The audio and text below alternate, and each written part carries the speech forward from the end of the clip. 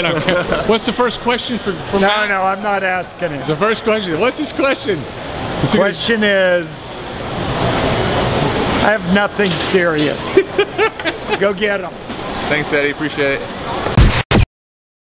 I learned I still don't like doing the 200 backstroke. No, it was a really good experience. I have to keep reminding myself of what kind of swimmer I am. Seeing some of the swims around the country this past weekend can be a little scary. seeing fellow Team USA teammates going that fast, it's incredible. They're doing awesome. So I knew I had to step up my game tonight. And for me, a 53 mid is fantastic. This meet 4 years ago, a meet at this time 4 years ago, is 54.6. So the fact that I'm second faster, if I can drop 2.5 seconds like I did last time, we're looking pretty. I don't think that'll happen, but I feel really good about where I am.